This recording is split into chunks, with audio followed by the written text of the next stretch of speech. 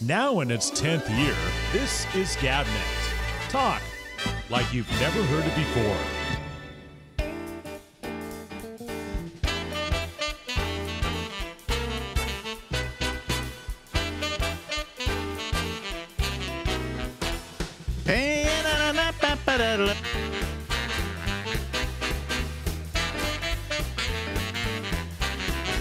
Pop, pop, pop. Hey, everybody. Live from Harlem in New York City. That's me. It's Alex. And this, of course, is the Ramble. Yep. Well, there she is. That's Lori Thompson. Hey, Lori. How you doing, kiddo? Hello, I am good as we travel, as we slide into autumn. Literally slide into autumn. Anyway, here we are. How you doing? I've been doing good. We're coming to New York, so I want to see you if we can work it out. Yeah. I mean, it's upstate. We're upstate, but yeah, my husband's daughter, who I just call my daughter now, since I am barren, she lives up there. So we're going to a little place called Rocky Point, which is it's very quaint little place. Mm-hmm. Okay. And so, and we'll be in the New York area. It's like, I have friends in New York, and so we're gonna make every attempt to see you if you're up for that. Oh, of course. Okay. Yeah. We have a lot of people visiting us now lately. Now they heard you came into that windfall. Yeah, right. Since I came into the windfall. Yeah, they're looking for like pillowcases full of Benjamins. Yeah, yeah. So we're just windfalling it. Which is better than ziplining it. Yeah, that means sailing through that. Well, we're taking our first trip. We're going to Paris for 5 days because Marjorie wants to go to Paris for 5 days for her birthday. So I figured, okay, fine. That'll be fun. Oh, yeah. That's a good old way to initiate your new flush stuff. I love that city. It is. It does kind of live up to it. It's it's the only city I know that people say is so wonderful, and it lives up to that reputation. Yeah. But you know what other town I loved? I love Barcelona. Oh, Barcelona. Have you been to Prague? No. Oh, Ben, you'd like Prague. It reminded me of when all the fun we had in Barcelona. It's a good town. It's one of those good towns. Yeah. But Barcelona was terrific. We really enjoyed ourselves there. It was perfect. And we knew that it was going to be on its best behavior because they clean up so well for the Olympics. Well, when we went there, I told you that you're going to be disappointed in this city because it's really a mess. You know? And the city I had met was this gray, depressed city. This is while Franco was still alive. Okay? Yeah. Once Franco died, because they're a Basque city, they immediately went out and said, we want to get the Olympics here. And when they said, okay, we'll take the Olympics there, they cleaned up the whole city. They dredged the whole harbor, everything. Right. And made it in, all the fountains were working again. And this gray city that I had seen before that I told you, well, you're going to be a little disappointed in Barcelona. I don't know why they're doing it in Barcelona. They completely, fixed the place up. They renovated, they repaired, they were shining bright like a diamond. The only place I know you can go that on the hill, there's this beautiful cathedral called Tibidabo. Yeah. Tibidabo. That was right. And Tibidabo. And it is the only cathedral of that magnificence that had a Ferris wheel next to it. Yeah. Well, what is this Ferris wheel explosion that's hitting all the major cities? No, but they apparently they turned it into an amusement park. Well, that's it. Save your soul, take a roller coaster ride. It all ties in. Yeah. And when we were walking up around there, and that's where we saw O.J. Simpson. Yeah. Yep, it is. And then we went to, I think the thing that made that trip for me is we then went to Ibiza. Yeah. And you had been there, so you were a great tour guide. And you had all these great stories about how different it was in the 70s and you know how it was. Didn't they have some drug that were basically quaaludes? Dormadinas. Dormadinas. Dormadinas. Yeah, do they still sell those? You would buy them in a little box of 10 for like 50 cents. Oh my! And they were half a dose of quaalude. Yeah, and have they cracked down on that, or can you still? I knew people who brought in hundreds of boxes of Dormadinas into the country. Yeah. And when they were asked why they had so many boxes of these little pills, right, which were obviously over the counter in Spain, the reply you would get from the people was, well, I really have trouble sleeping, and these things really work. Yeah. You know, and then if they said, well, these are like quaaludes, well, I got them in a country that sold them to me directly, you know. Yeah. No, I didn't think there was anything wrong with them. I just asked for something for sleep, you know. Yeah. I go in and say, por sueño, you know. And they oblige. In fact, that was the first Spanish term I ever learned was por sueño, so I could walk into a place, and I bought tons of these things. Yeah. And then I went to Ibiza itself. That was in Barcelona, and I went, in Madrid. And then I went to Ibiza, and I left them with them. I didn't want to take them back to the United States with me. I didn't want to take the chance. Yeah, that's it. You know, I veer on the side of caution, or not landing in a Spanish prison. That's what I veer on the side of. And that just, of course, I lead such a clean-cut life these days. You know, I don't really have anything. You know how your stomach used to tighten when you get to the security thing when you're traveling. Yeah, well, I'm always nervous anyway when I go through customs. You can get this TSA clearance. You know, we have it, and it does save you some hassle, not all hassle, and it's kind of a hassle. Yeah, we have all the papers worked out for it. We just haven't. You have to go in and do an interview. Yeah, you do, and we did that, and I don't know, we didn't set off any alarm bells. So, and then it was several months later. I don't know how rigorous the vetting is, but that's helped some. But man, airports are just becoming like stockyards. They're just a cattle, you know, just a cattle product. I remember when flying used to really be fancy. Yeah. Yeah, like you got dressed up. You got dressed up to fly. Sure, yeah. And now it's just, I mean, you feel like, although Delta, I've got to say, does serve a nice little chicken pasta entree at dinner time. And they give you, it's of the airline meals, the best one I've had, except for like first class to Japan. Well, we're flying, what is it, premium coach, premium tourist or whatever. That means you get the honey roasted nuts. Well, you get the honey roasted nuts with that. You get more leg room is what it is. Yeah, which is nice. But you know what I noticed? We got a bill for it, and the flight was like, I don't know, $700 or something like that round trip. Uh-huh. But there's a $800 international charge. What? Yes. That's bogus. Well, they're doing a lot of destination fees, which get you nothing. It's something I even got when I went to San Francisco. It's $25 a day, and you're like, well, what's that for? It's just a destination fee. I go, well, I'm already at the destination, so knock that fee off. I don't understand it. I never saw a fee like that before, but the fee for the international travel or something or whatever was more than what do you call it? More than the actual flight itself. Yeah. We have not encountered that, but we also have it. You know, my husband is so savvy on that. I mean, like he knows as much as a travel agent. Yeah. Although we do use a travel agent. Yeah, so that's nice. It's nice to have someone in your twosome that is really good at that. Here, I got it right here. Wait a minute. Yeah.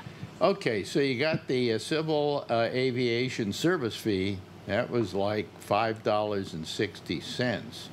Okay. U.S. transportation tax was $44. Okay. Okay. Airfare, $775. Okay. International surcharge, $850. Then that's nutty. Don't they even give you some explanation of it, what it covers? Have no idea what that is. Then we get the French airport tax, the France air passenger solidarity tax. Let's see here. What other things do we have? France solidarity tax twice. France passenger service charge, $35. But it's that international surcharge I don't understand. That, yeah, maybe check into that with someone because that sounds like a racket. Yeah. It Yeah. doesn't make sense. I'm going to have my wife go check that out. By the way, Yeah. my wife says for me to say hello. Oh, good, and tell her a big hug, hello, because you hit the jackpot when you got this wife. Really? You did good. Oh yeah. Really? I'm still looking for another one. I don't know what. Well, you were like the only success story, and I know a lot of people, but I don't think they ever met on what J-Date. Was that where you guys met? Yeah. J-Date, and you guys just to me, you can feel a comfort with a couple when you're visiting with them and Yeah. hanging with them for a while. You guys just seem to have it. Well, we seem to, I think at our age we're just resolved to the idea that, well, this is it.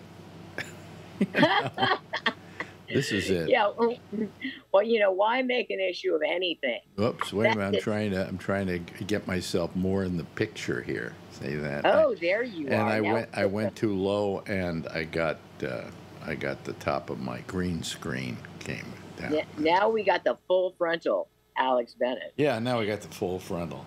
No, but so whatever. Yeah, but I'd check into that. See, now Rick, I mean, if there's like a $25 charge he doesn't understand, he will research it until he's talked to 10 people and gotten all their names. But which is, he enjoys that kind of stuff. But without that charge, I mean, like the total charge for both of us flying round trip is $3,532. That's not bad. Yeah, but if we didn't have that $850 a piece, so I don't get it. It'd be a lot more reasonable. Yeah, it's just the airline industry seems to be from one angle it seems to be so regulated. On another, the one affecting us, Joe and Jill consumer, it doesn't seem to be regulated at all. What they can charge, what they can do and get away with. And I don't quite understand it. I think that their priorities could maybe be. I've flown to Europe, I don't know how many times in my lifetime, and I've never paid that. An international surcharge. No. And I see, and traveling, and we travel a lot, and the airport has become the most beleaguering component of a trip to Europe. Because and then you wait in line to get in other lines. And so I think anybody who reinvents that whole airport experience is going to zoom to the top of the tourism darling. Well, is that the fault of the United States and the government, or is that the fault of the airlines? Well, I don't know, but whoever transportation secretary should look into that and do us some good. Well, that's Pete Buttigieg. I love Pete. Yeah. Yeah. I think he'll probably end up. We've not seen the last of him in a greater position. Oh, I don't no. know if it's yeah. Whether he runs for something or whatever, he's, Yeah. He just seems so genuine. Yeah. That's what I like about him. So how's the weather down there? It's good, but it is starting to get cooler. And you can walk out. I do the walkout test in the morning. And if I open the door to the deck and go, ooh, I know that the fall is impending. But if it's just kind of gradual, it's better. Yeah. Because it gets into the 30s here because we're the northernmost part of Florida, the Panhandle part. Right. And once in a while in the 20s, but rarely. Yeah. So you get a chance to wear your cool jacket. So last week we couldn't do this because you were working. Yes, I was. I do some stuff. Usually it's just weekend stuff to keep me busy and to keep me from, knocking over convenience stores out of sheer boredom. Yeah. And I do a weekend shift for them. Yeah. But then the afternoon man went on vacation and said, "Would you be interested in doing this?" I said, "Yeah, that'd be kind of fun to just get back in the rhythm of it." Yeah. The only thing is when you're doing someone else's show, I try to pay very much respect to the way they run their show. Right. So there's little anxiety. You not only worry about doing an interesting show, you have to worry about, this is the right place. Let me ask you, though, where you're working, which is probably a smaller station, right? Oh, yeah. Are they doing it? Are they there for the whole shift? In other Well, words, we can be if we want. There's the tracking option, but we can be there for the whole shift if we want. So did you track these shows, or did you? I tracked most of them. I did a few things live, and it doesn't really matter because I grew up on live radio. You were there. If you worked 2 to 7, you were there for 5 hours, 2 to 7. So, and if you, go ahead. Yeah. If you were doing one of those hot hit formats where you talk between every single song, it was exhausting. You got off that air and you felt like you'd run a marathon. See, I remember the days when I talked after every record. Yeah, me too. And overnight, to keep that energy going, if you ever did an overnight shift, you feel like, you want to sleep for about a day and a half when you get off, because it's to be that upbeat and energetic. I don't know. I was always able to go there. I don't think I can do it anymore. I have a friend who has a national radio show, and he does it on Sunday nights, and it's 3 hours, 4 hours, and he asked me to do it recently, and I've done it before, but he asked me to do it recently, and I turned him down. I said, I don't know if I have the strength anymore to do 4 hours or 3 hours or however long his shift was. Yeah, it's nice to have the option of tracking. I said, well, I don't know if among other things, not that that I have the strength to do it, but also that I have enough to say anymore. Yeah, so that's why I read constantly, and I even make notes, and just to give myself things. Well, when I was doing a talk show, which this was that I was going to be doing, I always related to what was going on in my life outside the studio. I'd talk about something that happened here, happened there. We don't do anything anymore. I don't have little adventures doing this or little adventures doing that. But you have been just a cornucopia of stories from all your years in radio. So that's as interesting as anything. It's learning to mine your past for some things that are still relevant. Well, I did a series of podcasts. There are 60 of them. If anybody's interested, you can find them on Gabnet Live, called Life in the Passing Lane, which is my entire life in 60 half-hour chapters. Oh, fun. I like talking with your mom about when you were a kid.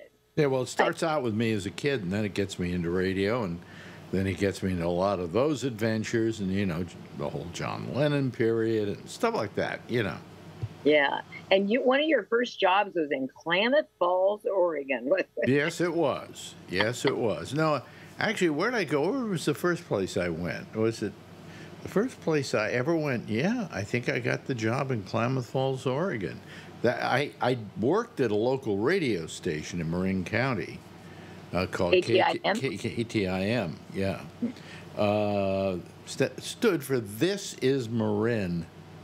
Anyway, and then when I let's see here, before I got into the military, I went to Klamath Falls, Oregon, because my father knew somebody who knew somebody who knew somebody. Oh, no. That was not my first job. My first job after that was Reno, Nevada. Oh, man. That's a larger market. And I did my show out of a casino. Now, was that Well, trippy or too there was a distracting? little problem. I was 19 at the time. Ah, busted. Yeah. Wait a minute. Well, it wasn't busted. I told them they knew I was 19, but they said if you come to the studio, they have to have somebody take you up to the studio, which was in the Feed you gin and it tonic. was a booth in the casino, but I could go up there because Yeah. I wasn't near the machines or anything like that. So We they said- actually had to have a guard take me up, and they had to have 2 guards take me to the bathroom. There'd be 2 guys, one on either side of me while I'm trying to take a leak.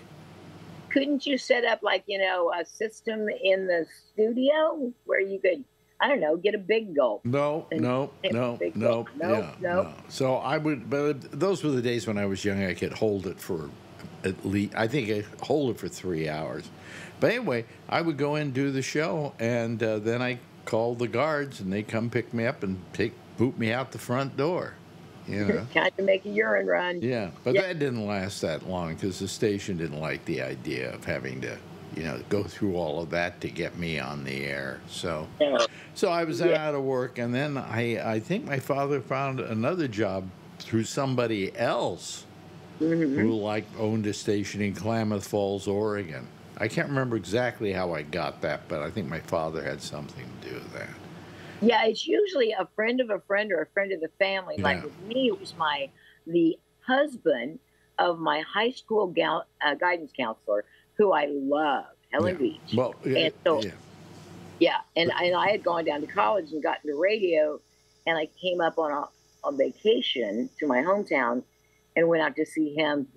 Can I do anything? I'll rip copy, whatever you Well, want. how I He said, described Klamath Falls was it wasn't the middle of nowhere, but you could see it from there.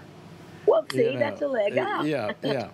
And I went to work at Klamath Falls, Oregon, and that was an adventure in and of itself. But the best part about it was halfway between San Francisco and Seattle, and so when there were people touring, musicians touring, they would pass through Klamath Falls, and as long as they were passing through, because it was halfway, they figured they'd spend the night there and do a gig, just give them another gig they could do. So I saw some of the greatest acts in the world coming through Klamath Falls, Oregon. Yeah, well, that's the same way with Bloomington, Illinois. We were halfway between Chicago and St. Louis. And they had that. Good show. Yeah, as long as we'll pick up a gig there, as long as we're going through it, why just go through it or spend the night there and not make some bucks out of it? Yeah. So I saw everybody. Rick Nelson came through. Fats Domino came through. And so that was a big thrill for me. Yeah. It is thrill when somebody, when for some reason geography puts you in that sweet spot. Yeah. That's cool. Yeah, it really is. So it was quite an adventure in Klamath Falls, Oregon. Yeah, I don't know why that stuck because I've never heard of the town, but I always remember you got to drive. I almost climbed to the top of Mount Shasta as a stunt. As a radio stunt? I was going to have a race with another guy to the top of Mount Shasta. And so then I go to Mount Shasta to kind of suss the thing out. And I find this guy. They said, well, if you want to go to the top of Mount Shasta, this is the guy to talk to. Okay. So I find this guy and say, I'm going to go to the top of Mount Shasta. We're having a race to the top.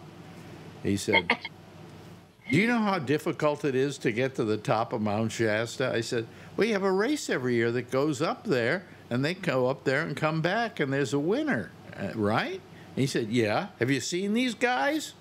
You're not one of them. But I couldn't call off the stunt, so we did it. But I got within 300 feet of the top. That's not bad. People would say, why didn't you go the other 300 feet? But the problem is, to go the other 300 feet would take another hour or two. Because up there, it's like slow going.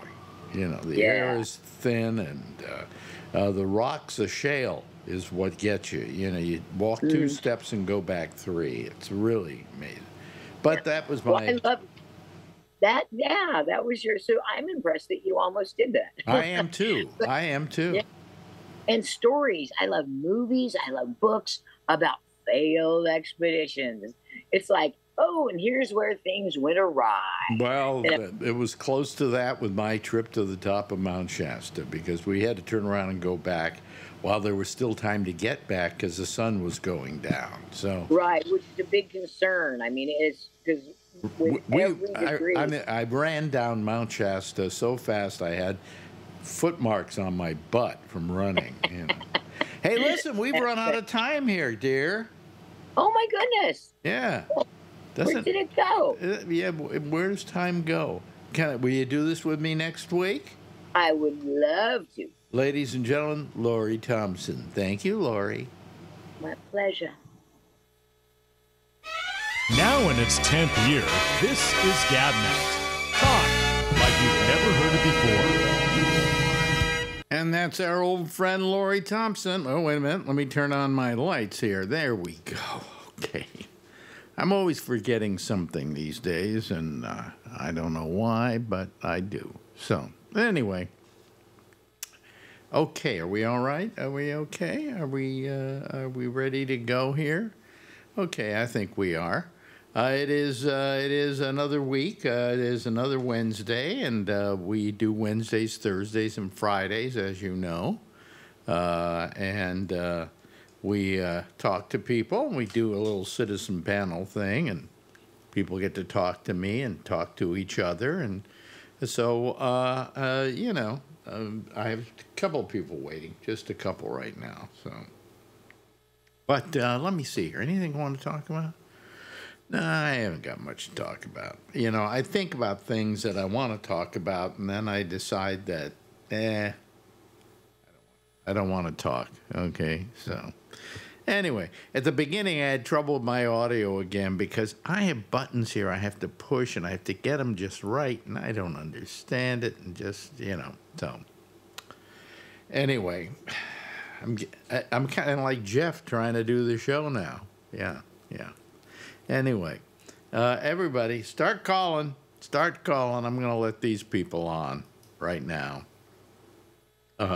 Charlie Wallace is coming on, and Josh Wheeler is joining us tonight. Hello there, Josh. Hello to Charlie.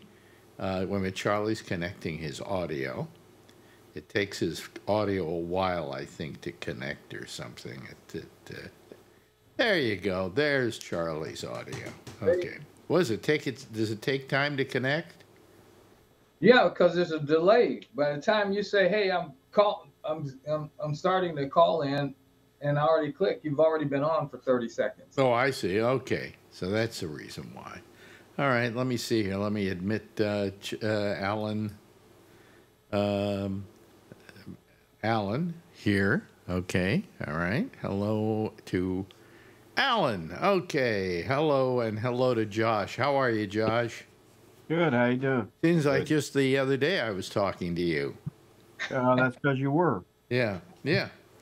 What were we talking about? You know, one of these nights we should just put that thing on the air. The only reason why we don't is because we decided a long time ago that we get together on Saturday nights, and about every other Saturday night, and it's Patrick and it's Kevin and myself, and we all get together and we just talk about stuff. But we decided that we're not going to put these things on the air or on the internet because, well, you give them the reason why, Josh. Well, sometimes we say things that we might not want the general public to hear that we said. Yes, right. There is a kind of censorship you automatically put on yourself, you know? Yes. Speaking, like, I'm perfectly fine making fun of Patrick right now for everyone to hear, for example. But when I make fun of Charlie, I prefer that to be private. Yeah. When we talk smack about Alan, we rather do that, yeah. And Tommy Yamaguchi, we never talk about, right? So. Never. Occasionally, And I should say that when I came on, you were just had yourself on the screen. You didn't have Okay, I know I haven't done it yet. There we go. Now, occasionally, thank one you, of us, Tom. me, whoever, will give an opinion or statement that, frankly, in this world, could get someone fired from their job or something. In this day and age, absolutely. Yeah. And that's not to make people think that it's like racist or, it's nothing like that. But, people are very sensitive. And if you just say something that someone said offended them, some people will track down where you work. Just a whole deal that the four of us would rather not mess with. That's all. So we just have a private conversation, basically. Yeah, right. Yeah. That's what I'm saying. It's not like racist things or gender things or it's not like that. But it's just occasionally you say something that might bother somebody. Well, some of the stuff we do talk about makes for a pretty good show. Right. So. Yeah. And I, can go up to a point, but, you take myself, for example, look, I work for a large company and, even though this is my private time and my private business and we know all that, it just doesn't, doesn't seem to matter. And, like I told you guys too, I'm gonna complete some work at a large university that I will not name, to finish out a doctorate, a PhD.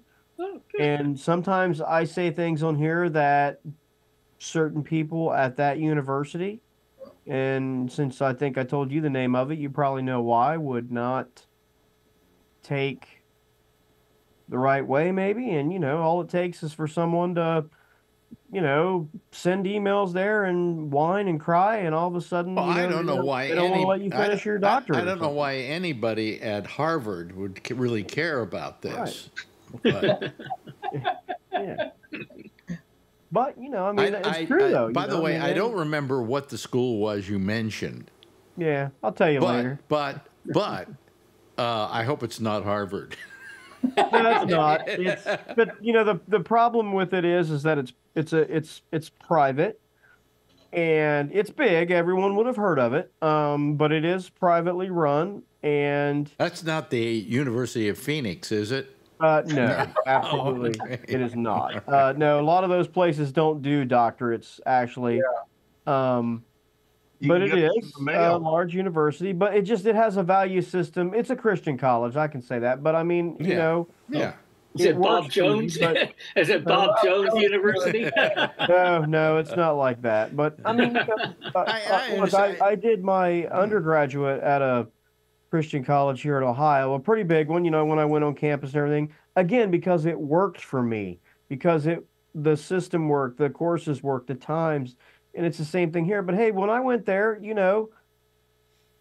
they were fairly serious about, I'm just saying that's all, if someone calls in there and says, this, that, and the other, and it's not like, 15 years ago, if you beat your wife up and got a DUI, they would throw you out of college. But now it's like, the only you shame, just said something and people don't agree and you're out. The only shame about people not hearing our discussions is some of them are pretty damn good. Yeah, right. They're really good. But unfortunately, as you say, I think four of us feel that it's our time that we can say just about anything we want to. Yeah. And sometimes we'll be saying something in humor and, whatever. Yes, Alan. Well, right. Yeah. Are we going to have to call you Dr. Josh after you get your doctorate? I guess that's up to you, but... it's just that, the thing is I don't have a job to the point where if I'm canceled, I have, millions. I'm not a sports broadcaster. These people can get canceled and for whatever it is, it's fine, but they have a millions of dollar bank account and they're fine. I'm not in that spot, Like Alex Bennett did while he was in Miami. Yeah. I mean, I have to work. So part of life, whether you like it or not, is adapting to things so that you can keep your career and your We whatever. we talk about this being a time where you might say something that causes a problem. All right, and yeah, but we think this is something new, but it really isn't if you think about it. I mean, Yeah. if you were a communist in the 30s, it came back to Yeah. haunt you in the Yeah. 50s. In the 50s, yeah. Yeah. I mean, and quite frankly, what somebody did 30 years earlier, previous, or 20 years previous, it really shouldn't be held against them. I mean, come on. Youth is the ability to commit erroneous errors and not have to pay for them, Well, you look at Oppenheimer. What? I think that Oppenheimer, the guy that on the Manhattan Project, I think that he was wrongfully accused, and they took his security clearance, and I think. Yeah, it was a whole political thing. Again, but I mean, I was thinking about this yesterday. I was going to do a whole just piece on this on the internet and just run it.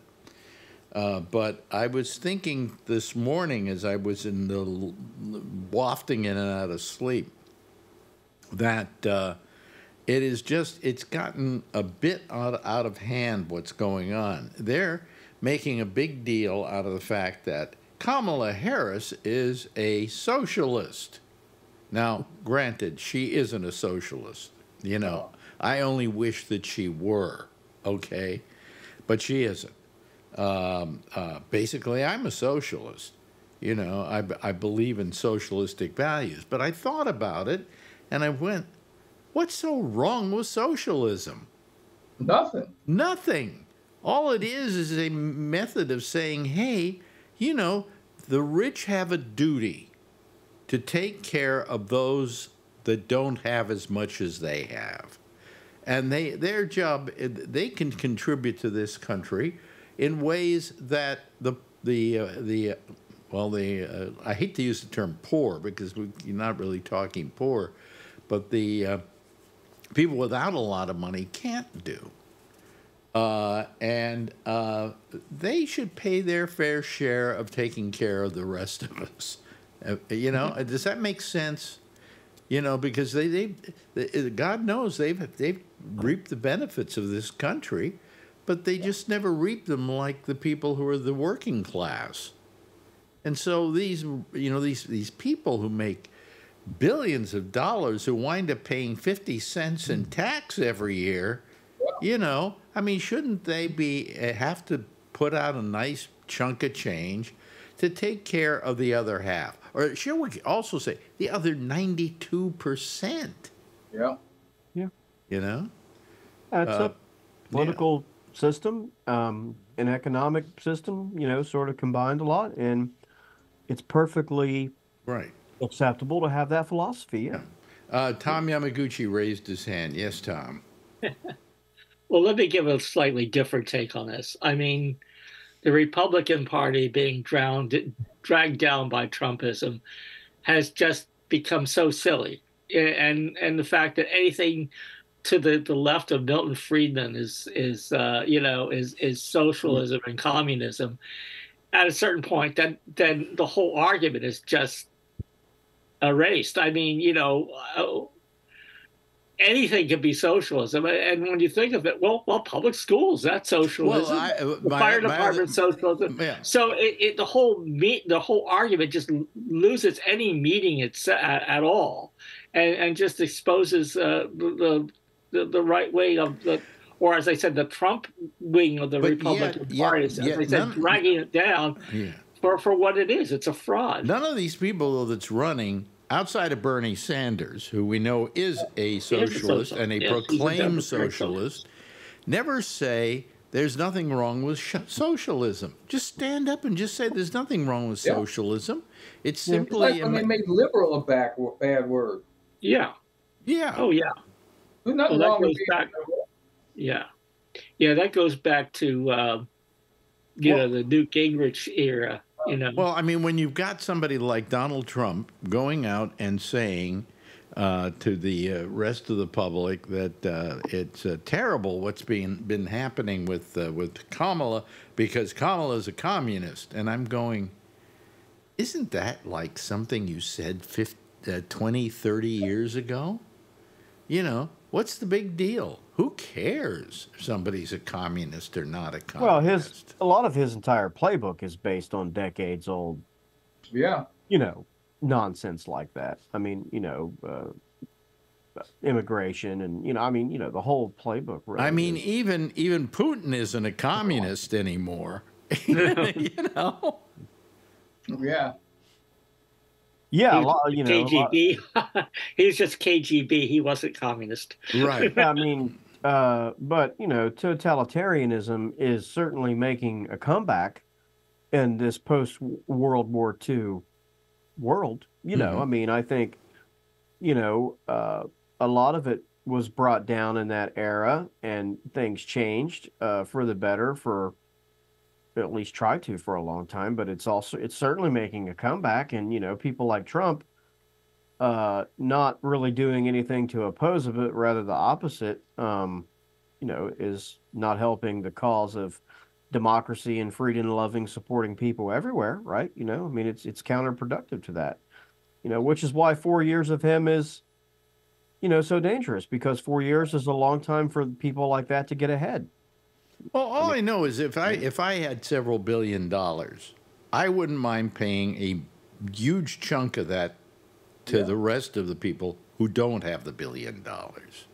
You know, Yeah. but if I let's say I take $1 billion and I give it to them, I've still got $1 billion left.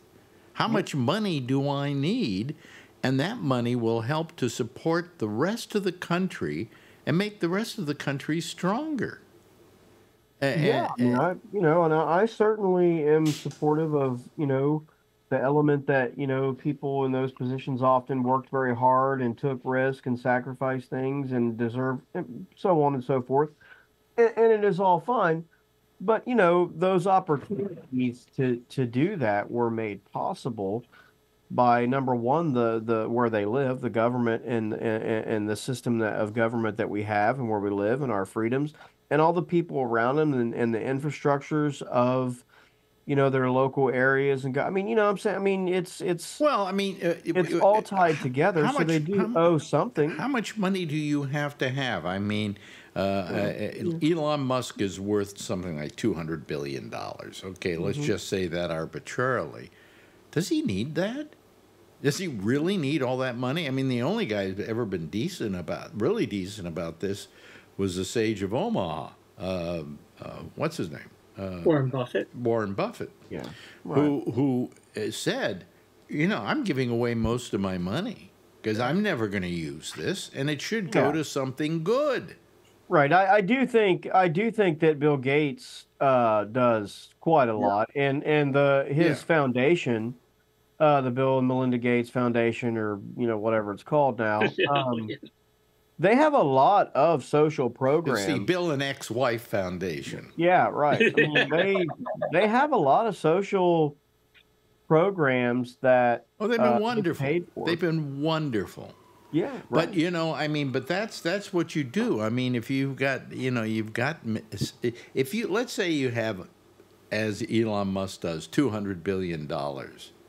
You know, you didn't get it just by being wonderful. People bought your cars. People paid you money for stuff. And you got he to be... inherited. Huh? He inherited a lot of it. Did he inherit it? Father. I didn't. Yeah. The diamond mines or something, yeah. Yeah, his father. You know, people like Trump and Musk. These are people that have you know, gotten inherited wealth, and they're complaining about I earned this. No, you didn't earn it. You. No, actually, in Trump's case, he can say I Stole it. inherited this money and stole it fair and square and managed to lose it all. Yeah, that's true. Yeah, I mean, right. Six Yeah, I times. mean, And by the way, they took a poll the other day, and they found out that people who like Trump because they think he's good with the economy. yeah. Well, He isn't good with his own economy. Huh? But that is slipping. I mean, latest polling out this morning has his lead on who handles the economy better over Harris down to him only having like a 3-point lead. It was like 17 points over Biden, not that long ago. She's closed the immigration question down to 3 points as well. And then when you flip to some other areas, trustworthy, approval, likability, she's winning. Likability. What's that? Look, Likability is yeah. It just. I mean, so I guess what I'm saying is it is slowly eroding as people get an opportunity to have an alternative that's more palatable for them, other than a very old Joe Biden, who still offered the same policies and that's, I mean, a lot of, right, but the optics of it, and in some cases the reality of it, because he is elderly and he doesn't get around well and things like that. I mean, it was hurting very badly, and she has been able to close the gap on areas like immigration and on areas like the economy, and in some cases the reality of it. Because he is elderly and he doesn't get around well and things like that. I mean, it was hurting very badly, and she has been able to. But I guess what I was saying was that what's so striking about that is that these are the main tenets of the Republicans' reelection campaigns. These were the things that were going to get them reelected: was inflation, immigration, and the economy. And now they are not really winning on those areas anymore. I mean, she's bringing it so close it's within the margin of error. They can't turn to their tried and true abortion because that is hurting them. Now they're to the point where they don't even want to talk about it, right? Yeah. So they can't turn to that. So what are they turning now? So now they're just turning to, what's the new term the Democrats have come up with for being pro-abortion? And I'm trying to remember what the term is. I saw it yesterday, and I thought it was just brilliant. Anti-baby? No, it's not anti-baby. No, it's something. Oh God, I'm trying to remember what it was. But they're not using the term pro-life any longer, or rather pro-choice. Pro-choice. No, but they've gone away from pro-choice to another term. Which is it based on freedom? It's on all their buses now. I don't know. I mean, they framed it in like a pro-healthcare type of. Make your own. In freedom. That's the slogan, freedom. Freedom. That was it. Yeah. Well, I mean, look, we've talked about this for a decade or more. I've never understood why they didn't do this earlier. It's high time Democrats started talking about patriotism and freedom, because they are the ones who have allowed the Republicans to have, a hold on this. I mean, Democrats are for an expansion of freedom far more than I think the Republican Party is, as they currently stand, for sure. Yeah. I mean, Democrats do not want to make nonsense laws about things that Republicans used to argue should have been localized. Well, I always seem to remember from book bans to abortion. If I remember the Republicans, if they ever had a stance on stuff, you could count on them for going on the side of a personal choice, and things like that. And all of a sudden, they've gone 100% the other way. Right. Trump. It's all Trump. It's all Trump. Yeah. They want to go to the Handmaid's Tale. Yeah. They control everything. Yeah. Yes, Alan. Something that Trump is using Elon Musk as one of his names that supports him and would support everybody out there. That's all good and fine, but the unions are not going to back Trump because Elon Musk is anti-union. Yes. Yeah. Well, but who knows why people believe any of these things? I mean, I'm just amazed that Trump even has a following at this point. I mean, I can't even imagine even the stupidest person in America finding him a good idea. You know, he's insulted just about everybody in the country. What are you going to Yep. say, Charlie? You had your hand kind Well, of. they had the. We keep talking about how inflation's so bad. There was one policy that Trump has been trumpeting for the last month or two. He wants to change everything to tariffs. He wants to replace income tax with tariffs. That's going to be a huge inflation. He still thinks the other country pays for the tariffs. But it's the people here that pay more for stuff because of the tariffs. Well, and the tariff is high. You know what? Let me tell you something, and I don't know where this came from, but I had Marjorie has it over here. We got a bill for the plane trip to Paris, and for the two of us, it comes to about something like $3,000 or something like that, $3,500.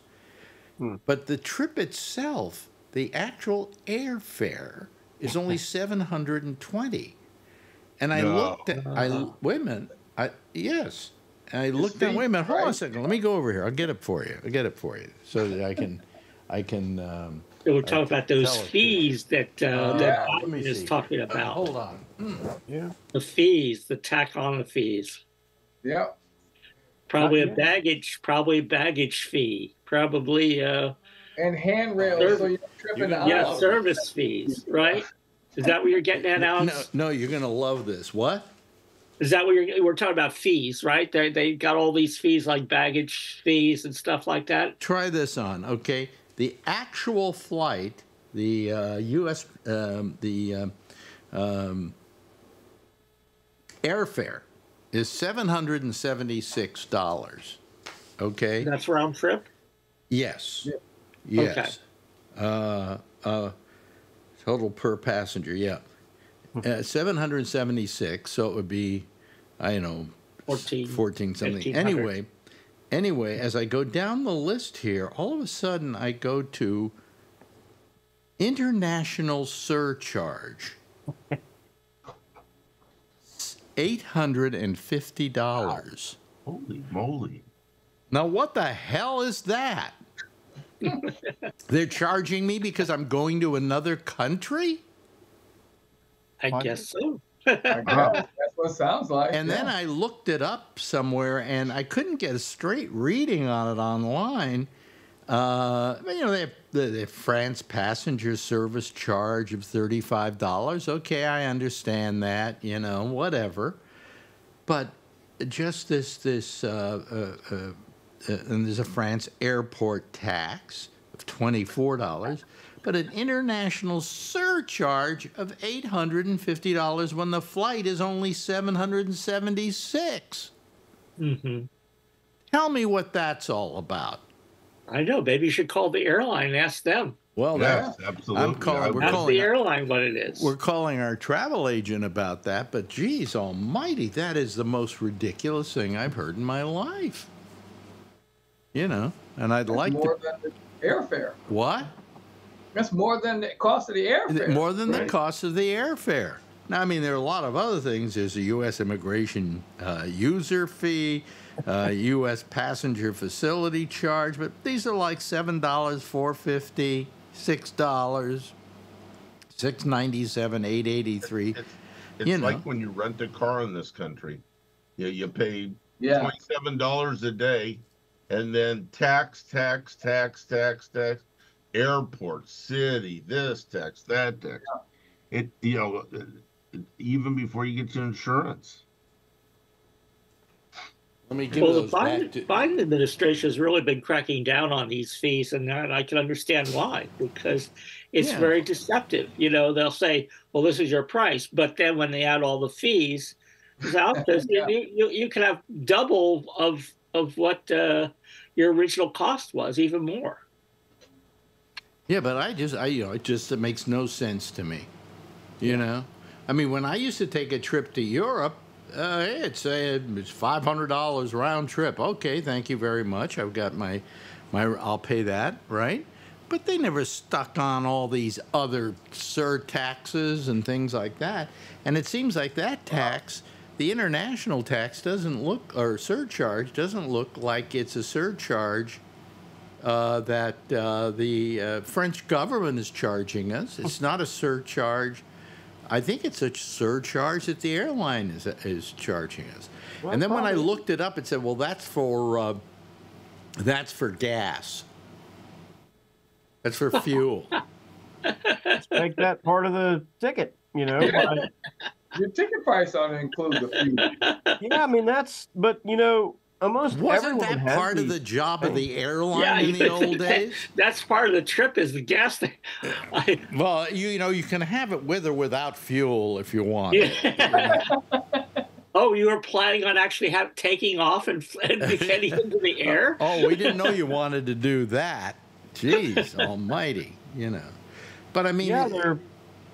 Huh? I mean, everyone has these things now. They're forcing you to try to spend more money with them, you know. I mean, everything has these. I mean, if you go to the Fanatics now to buy a shirt for your favorite team, they for the last 3 years they charge a $3 processing fee.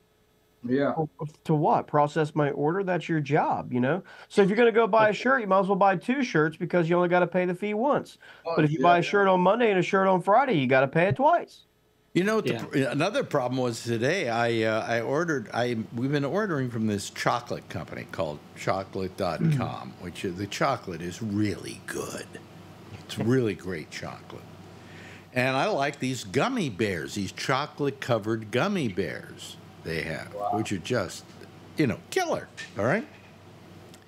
They're $18 a piece for a box of them. Okay, that's pretty pricey, you know? But then I do 3 of them, so now it's up to $56 or something like that. Okay, all right, okay, I understand, all right. Now they add on the perishable fee that they give you insurance against it melting. Wait a minute, isn't that your job to send me the chocolate in a way that it won't melt? And if you can't, then don't sell chocolate over the internet. All right? And then they charge you a processing fee of almost $10. So by the time I'm through, I'm buying 3 boxes of gummy bears, chocolate gummy bears. It's costing me $78. I mean, what? Everybody wants a little bit more than they want to get, you know? Yeah. And it bothers me. The other thing, Well, what? What bothers me is these fees and these scams were thought up by people like Trump. Yeah. So what do? Well, let's send him to Washington to put him in charge. Well, did he really come up with stuff like that? Because after all, No, I'm saying he's a person who runs a large business. Yeah. And those are the type of people that do these things. Mm-hmm. Okay. I mean, the regular guy didn't say, man, I really wish I paid a fucking fee for something every time I did it. No. The people who thought that up were the people who run these large companies and corporations, you know? And he's in that class of people, if you ask me. At least he thinks he is. You know, he's a big businessman. I mean, this is why I've always argued I don't think people who are good at running business or even sports organizations are good for politics, because it's just leadership is not the same everywhere all the time, always, you know?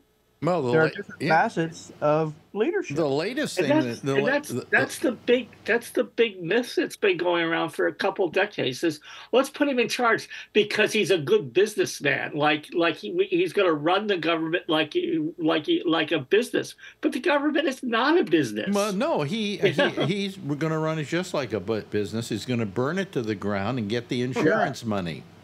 Yeah. You know, I mean, but the other day, for instance, I get a thing here, and I like Apple TV Plus. They've got some great programming, probably the best programming of any of these services for my money. Okay, great shows, and I love the channel. They were $69. I got to think it's going to be $99 now.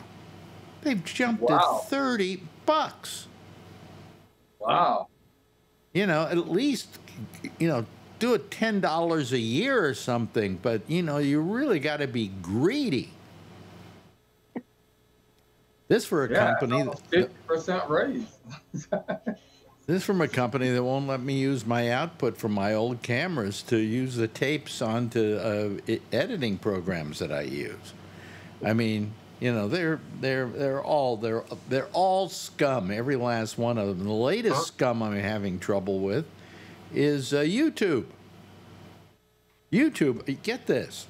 YouTube sends me a thing, says, on this particular show, we found that you were giving misleading information, medical information.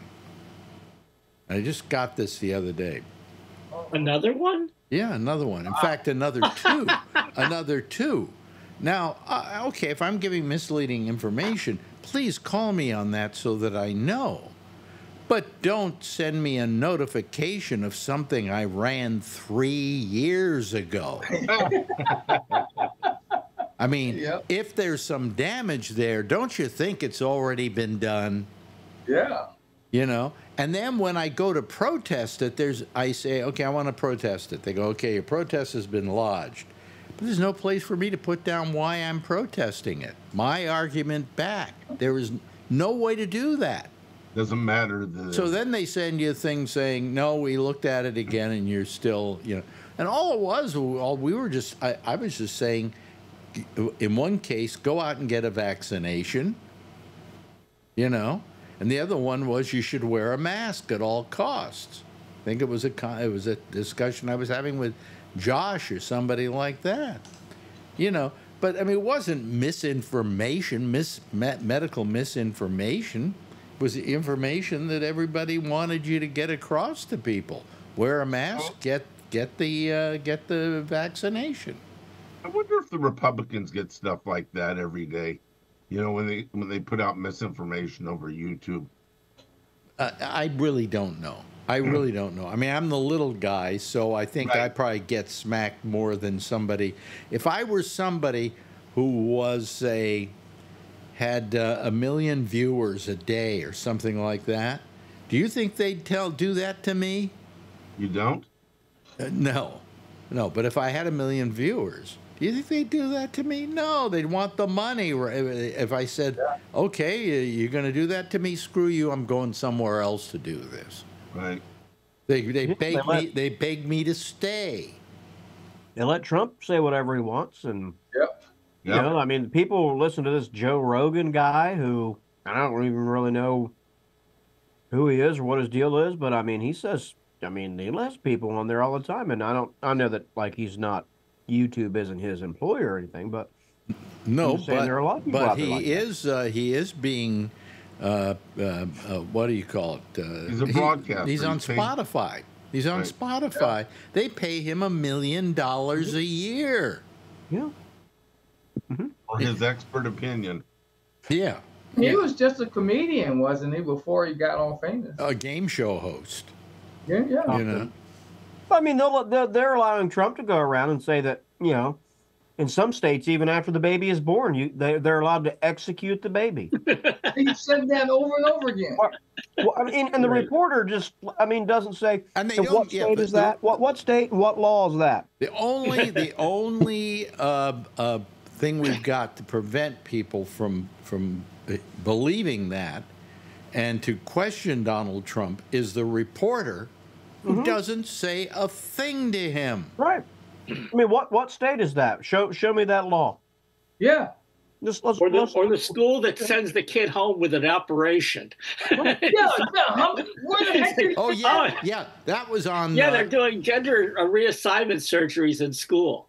Yeah, but that's what parents even know you about. send your kid to school and they come back a different gender. That's right. Only in Florida, though. How stupid. I mean, but I mean, in his case, who was the guy who was doing it? The guy over at Fox, one of their lesser guys, not you know. And he was interviewing him, and he says that, and the interviewer doesn't say a word. In what state can the baby be born, and it's over there crying, and they're doing their thing, and you can be like, hey, you know what? This really ain't for me. I wanted blue eyes. And they'll just be like, okay. Yeah. You know? I mean, I don't get what. I mean, you can't even do that. You can't even do that on Game of Thrones without, you know. getting executed. I mean, come on. As I have said over and over again, I'm all for retroactive abortion. You know. And But I mean, he says stuff like that, and I just don't. You know, I think that was tried, Alex. It didn't work. Ended up with Trump. No, but the fact that he gets away with it and these reporters never take him to task over it, or if they do, they only try twice. You know, they don't give up. They shouldn't give up. Is what they shouldn't do. You know. But if he's going to keep pushing, just this interview's over and we're not having you on. You know. Well, a couple of weeks ago, I think, you know, if you've been watching Fox at all lately, Right. someplace they got a thing called Fox Now, and if when you watch Fox Now, you wouldn't think you were watching a Fox outlet, because what they do is Fox Now is nothing but live broadcasts of speeches by everybody, by Trump, by Kamala, by everybody, and maybe meetings. And they had the other day, I tuned it in, and Biden was there doing a conference with somebody about some. Sounds like C-SPAN. Yeah, like C-SPAN. It's kind of like C-SPAN. Yeah. Only it's Fox-SPAN. And also Fox is starting to question a lot of his stuff. The other day, after I think it was it the Democrat her speech. They had some people on from Fox, and there was all a round table going on, and they had a pretty good, diverse bunch of opinions. There were a couple of people there going, great speech by her. Boy, that was one of the all-time great convention speeches and so on. A couple of them were the normal Fox people going, yeah, but she's a communist. How can you trust that? Yeah, I heard that one. That kind of thing. And then they said, well, on the line, we have Donald Trump. And I went, oh, my God. So he just started in for about a minute or so, and I turned it off. Well, I wish I had kept it on, because it turns out that about 5 minutes in, they just shut him down. Oh, really? Yes. I can't take him anymore. They said to him, well, that's enough, Mr. President, or whatever they call him over there. And they hung up on him, literally. They're starting to feel that they have more of an obligation than they used to. I noticed they got sued, didn't they, for a lot of money? Yeah, but I don't. I mean, that's got to have a little bit of effect, I think. Well, that didn't put the fear of God in them, because they had Billy. When I tell you, Alex, they're lying again. Let's sue these guys. Come on. Yeah, but I mean, even Fox is starting to kind of lose their desire to go and kiss his ass. I mean, Hannity still does, and this guy the other day, when he got into that. Is that Jesse Waters? I want to throw my shit with the TV. No. This is the guy on the weekends, just not, I'm trying to remember his name now. So Fox did this with him in 2020 when it became sort of obvious that that Biden was going to win. They all of a sudden changed their tune, so to speak, and started backing Biden and stayed away from Trump. No, they weren't backing Biden. I don't remember Fox ever backing Biden. Never. How about just staying away from Trump?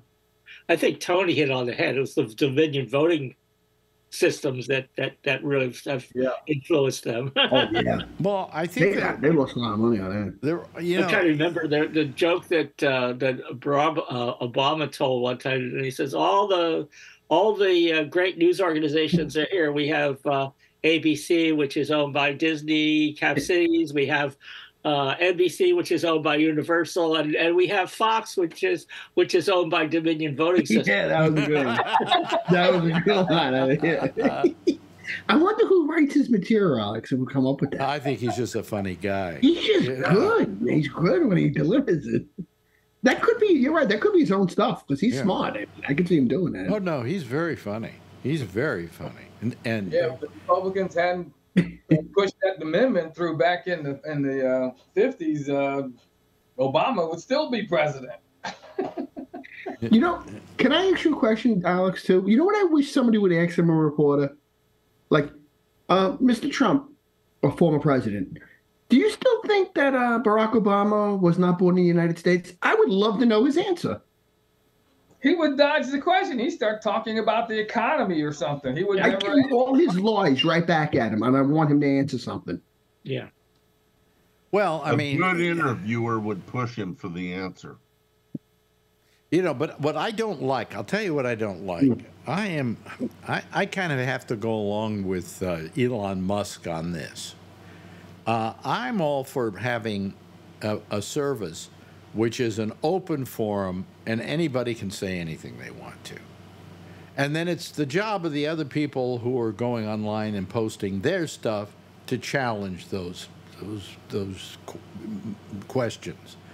What I don't like is this thing where, you know, YouTube is telling me 3 years later what is proper and what is improper about medical information.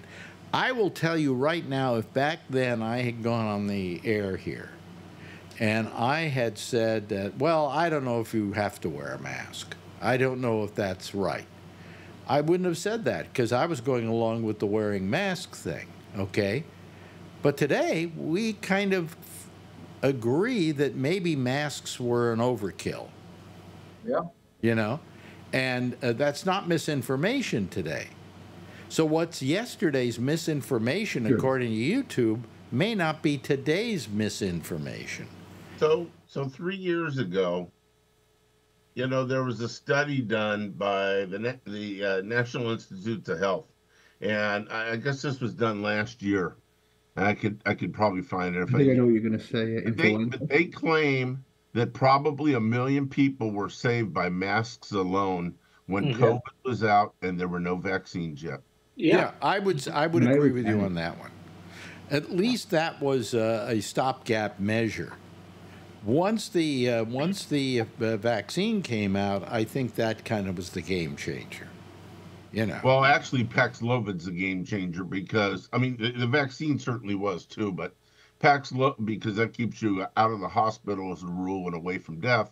But Paxlovid will work on somebody that's been vaccinated or not vaccinated, and most people who do have, I mean, it's not as deadly now, I don't believe. But I'm not going to say that because I don't want 3 years from now to get a note from YouTube. I'll say it. I think it's not as deadly. Alex told me not to wear a mask, and now I'm dying. Well, it's not as deadly because more people have been vaccinated and so on. So that, but still, I mean, I've gotten it 3 times. Yeah, I always used to wear it. Well, and I've been vaccinated all along, and up until the vaccination came out, I never left the house.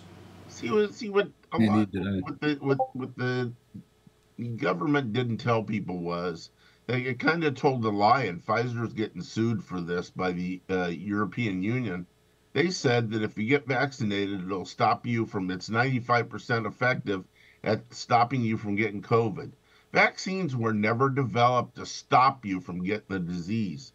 Vaccines were developed to stop you from becoming very sick and dying. Right. I mean, yeah. But, to build up your immune system, like but all I'm saying is what is the truth. What YouTube would suddenly say is irresponsible today. It will turn out 5 years down the line was not irresponsible, and some of the things that we accept as truth, we will find was dangerous thinking. Yep. You know, so who are they to be the judges of what is good medicine or bad medicine? Are they doctors? No, they're a fucking company owned by Google, all right, that carries this program. And quite frankly, I wish I had the kind of money it takes to sue YouTube for this kind of action. But there's probably something in the contract I signed that said I can't even sue them. So, you know. Small print, yeah. Binding arbitration or something like that. Let's see if they censor this show because I'm saying nasty things about YouTube. You know, but I mean, I just think that, do you agree with me, Tom, that if you're going to open these things to people to use, then you should be somewhat loose in in allowing them to say what they want to say, given the fact that someone else has the ability to turn around and disagree with it? Well, I say every platform has a right to make rules for its users. I mean, as long as they're consistent, But in my case, I consider which is the issue. I mean, I'm not going to say that you can't force a company or a platform like Google to allow anybody to say anything. I mean, that's kind of ridiculous. Well, but if you say something, then they should see it right away, or I guess they should see it right away. There should be a cutoff date. Right. I got something from Facebook the other day, Alex. 5 years ago, I posted something that doesn't meet their, whatever thing. That's probably spam. No, that's I get that all the time. That's exactly what I'm saying about here. I mean, I don't mind if they tell me tomorrow, hey, yesterday on last night's show you said something and it was dangerous, and so we're pulling the show down. And I go, okay, I understand. I did something wrong, bad me. But 3 years ago? Yep. I mean, if the damage has been, if there was damage, which there wasn't, the damage has already been done. Right. And how dare you go back and pull something down? If you didn't catch it 3 years ago, it's your bad luck, not mine. Yep. I'll tell you where the damage was done, and that was by Trump and administration at the beginning, when we needed the most consistent message to come out of authorities, and he was undercutting Fauci, he was undercutting everybody. Right. And the communications were just absolutely hard. And as a result, we had people that died that didn't need to die. That's failure. I was literally running an ad here for responsibility during COVID. Yeah. You may remember I read for masking. That. And you may remember I always told people, you don't say that because you can't say that. And I was always very, very religious about it. And for them to suddenly say that, and the 3 years ago thing is what gets me. Because if it was dangerous, okay, let me know and I'll stop doing it. But don't tell me 3 years later, So, all you got to do is go back 100 years in history. And before we had vaccines, and look at the Spanish American flu, or the flu of 1917, 18, and 19. How did that go away? It didn't just go away on its own. People stopped transmitting it because they wore masks. Health departments actually one of the first in the country. That was the last time they were all wearing masks in this country. They made you had to make your own masks and stuff like they did with cloth and stuff. And people, once they found that you could stop a lot of the airborne stuff from reaching the next person, it stops replicating. What's interesting about the Spanish flu, this is the irony of the Spanish flu, is that it went away during the middle of World War II because it got so prevalent. World War I, rather. It got so prevalent that they just pulled all their troops off the front lines, and they just stopped the war for a while because of the Spanish flu. Well, all of a sudden, things got better because people weren't giving each other the Spanish flu. And when they all got better, we continued with the war again. Oh, yeah. I mean, that was so insane, Yep. But all I'm saying to YouTube is, if you're going to go and you're going to be assiduous about things like that, then get them right. Don't just send an algorithm searching around the web for all the things that have been wrong 3 years ago. Find something that happened yesterday. Find the lies that Donald Trump tells. But they don't do any of that. Tom, you said you get these things where they tell you 5 years earlier all the time. Well, I don't get. It's only the second one I ever got, but I don't respond to them. Yeah. I just there's no response. Well, in the first place they thought you. You respond, they're going to say sorry, you're still wrong. You can't get. There's nobody to get a hold of at YouTube. There right. is. Find me an address that I can write to explain my problem, Yep. and get a reply. By the way. Oh, they were rather based or had a big office here in the Bay Area, and a couple of years ago, some nut went on a shooting spree there. Well, no, when they started out, they all wanted to talk to you. Hell, they had you could call a phone number, Yeah. and you could complain about their service or whatever. Try with any of these companies to find a phone number now. It's almost impossible. You know. When you call your airline to find out what this fee is, they'll probably charge you another fee to tell you. Isn't that bizarre? Isn't It it is. just It's bizarre? more than I could see a tax on this whole package of $100 or something. If it's part of the fuel surcharge, Do you get a fine. meal on the plane at Say least? it's fuel surcharge. Don't come up with one of these. I don't know what it is. I'm having her get a hold of our travel agent. No. That's absolutely ridiculous, But I got to pay it. I want to go you to get a meal? France. I got to pay it, but I want to know why I'm paying it. And you better get a meal on this plane for all that extra surcharge.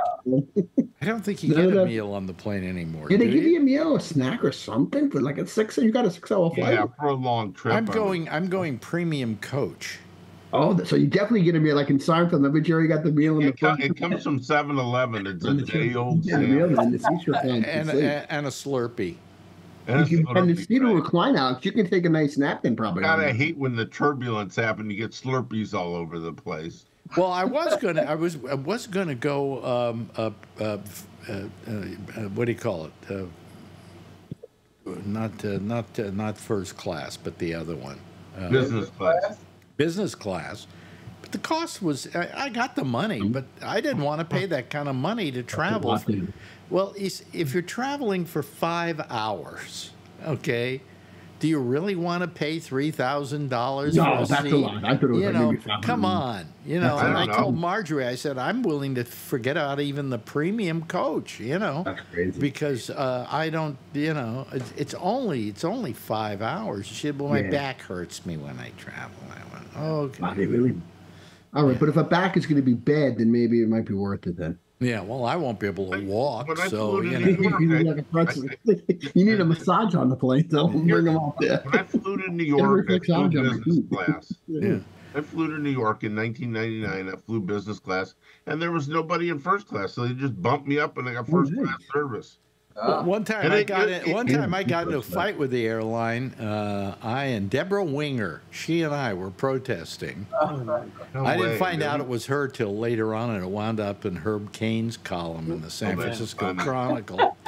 And we were so pissed off that this was a time when the planes were taking off, Really? 7 hours later and so on, Yeah. and then nobody would talk to you. So she and I we want to talk to the blah blah blah, and we were protesting Yeah. like crazy, and we were making a lot of noise and so on. And finally, they put us on the plane, and I'm still mad as hell and piss and vinegar and all of that. And they said, if you don't shut up, we're going to put you in first class. Oh, can I go with you? And I thought for a moment, and I went, okay, fuck you. And they put me in first class. We get a meal too up here, I bet you. Hey, I've just noticed we kind of run out of time here. Hold on a second. Let me start playing the theme. Oh, boy. Well, anyway. Hey, good group of people here tonight. Nice time. Really nice time. Appreciate it all. I always love having you here, Tom, because it's just, it's like old times. It's like old times. Like the quake. Yes. Charlie, thank you so much for joining us tonight, and thank you too as well to Alan and to Josh. I know you were getting a little drowsy there, but thanks for sticking with us. Good. And finally, thanks to Tony. Everybody give a big wave goodbye, and I'll give a big wave goodbye at you and say a big, good night. There they go, folks. That's our citizen panel for tonight. We'll have one again tomorrow night. The next is Amy Manuel. She's here with The Intersection. She'll be taking your calls on Skype at Gabnet Live. I'll see you again tomorrow night, same time, same station in life. In the meantime, as always, if you see her, of course, tell her I love her, okay? Good night, everybody. Bye-bye.